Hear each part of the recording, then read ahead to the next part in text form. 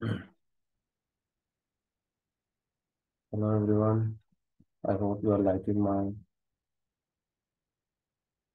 topics here. Okay, my training, my explanation for these subjects. And please try to share and subscribe. Okay, these videos to more and more of your friends because they will also know and learn this PLC. Okay, so today our next topic is multiple instance. What is instance now? So already we have discussed in our last classes, right? Instance DB. Right? Instance DB means what is happening. So that DB block is assigned to one function block. That means that DB block is storing the data of that particular FB only. Right? But uh, one FB, one DB, that means when you call that same logic FB once again and you give the DB address, okay, another DB you have to give,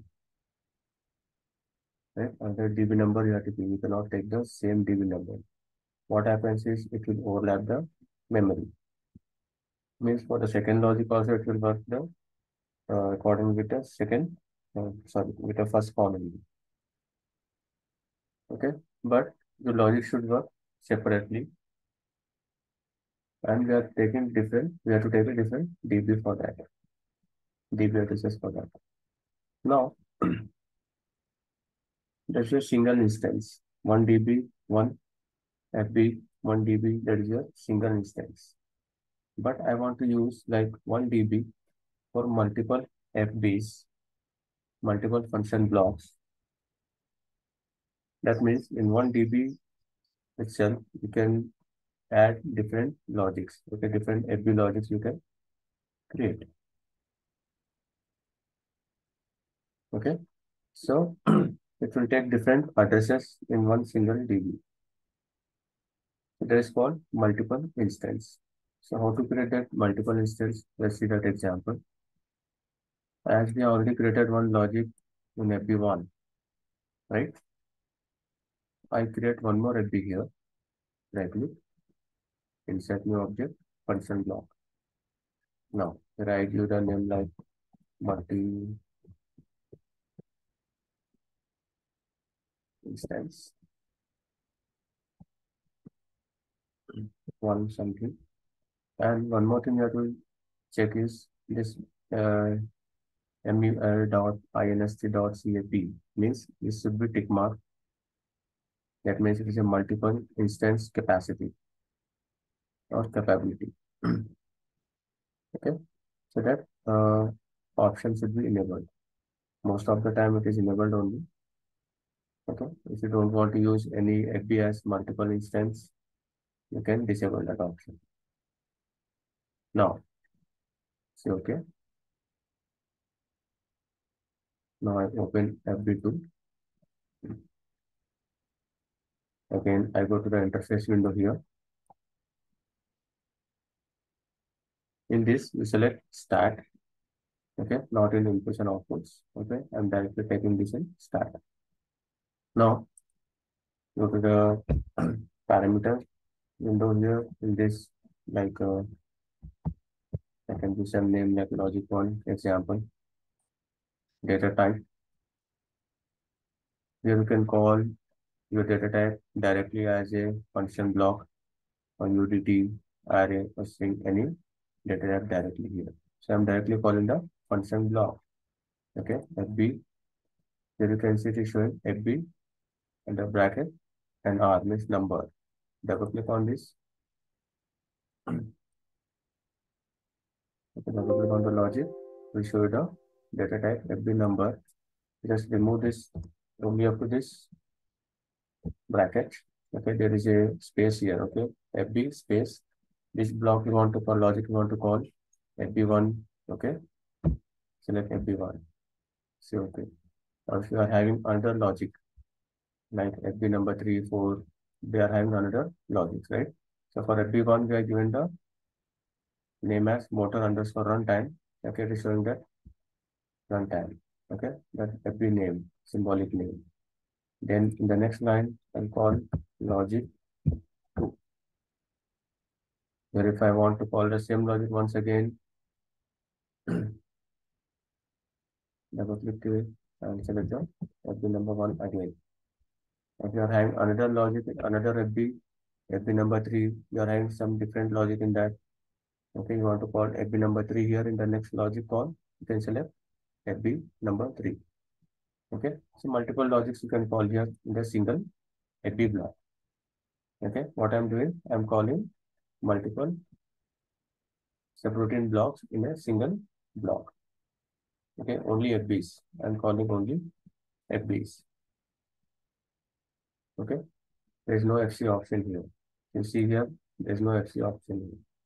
Only FB or SFB. Okay, now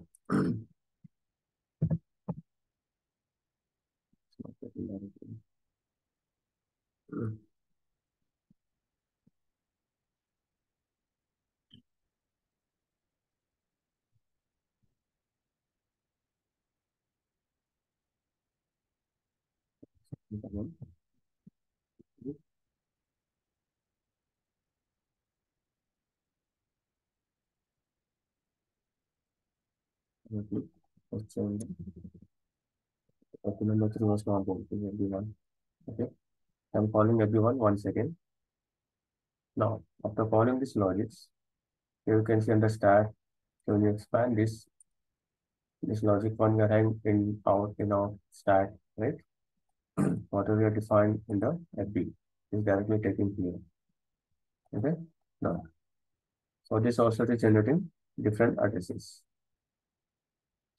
Now, so these addresses is actually for your DB addresses, right? Now, after calling or defining these parameters in stat, go to the instructions window.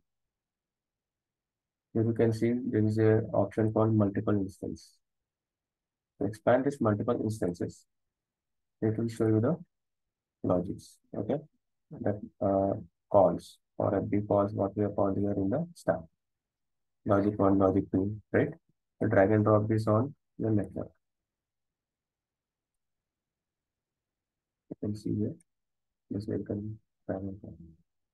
Now you can do the addresses here, like I0 point. If you want to view direct I addresses, you can use direct I addresses.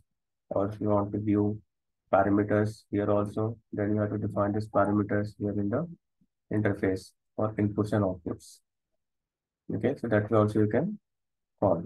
Okay, it's just like for making your logic a little bit complex, uh, so that other person cannot copy your logics. Okay, so that way means they cannot directly trace your logics or concepts. Okay, for that purpose you can use. So,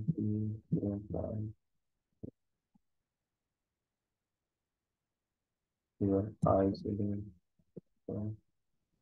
1.0 and 1.1 in flash bit and 0.5 and Q 0.7.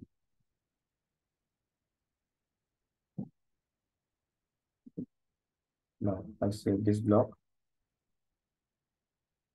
Next I go to OB1. So here which block I have to call?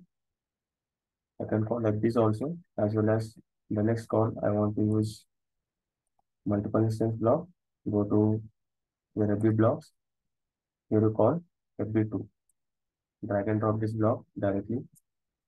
It won't show any start, stop, anything here because we have defined that in the stat parameter. Okay, whatever you define in stat, that is not displayed here in the call. Okay, it is storing the data in the backend. Okay, now the DB there is something, some data block number instance DB. So let's see that in the semantic manager here, DB3, open it. Now you can see here stats, declaration, logic 1 and logic 2. Okay, so it is setting different addresses here. Now, okay, so it is setting different addresses. So I have called that same logic 2 times in the same DB. By using the same DB, you can call multiple logics. Okay, now I save this. We need to download these blocks. Okay, so I select OB1, DB3 and download them.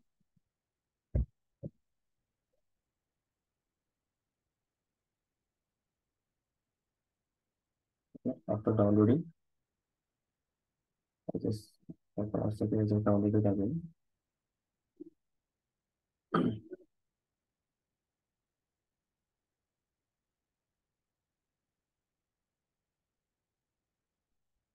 No, DB3.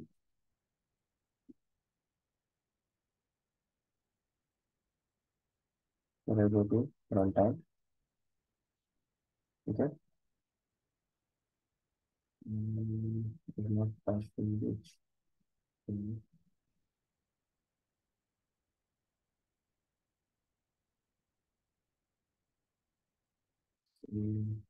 Download this block. I'm downloading this block separately.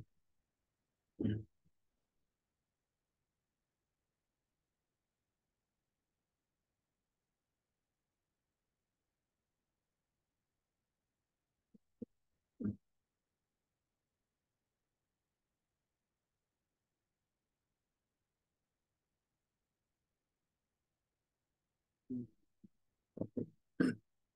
So FB and OB I downloaded separately once again because it was not showing this result. Now, when I do the start command here, the first logic is working, right? It is calculating the motor runtime for the first logic, right? Then the second one also you can start.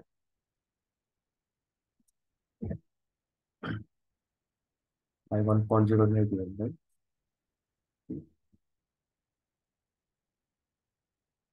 Like this, in single DB, you can call multiple FBs. That's called multiple instance. Okay, this is another concept you can use here in Siemens using HC and FB.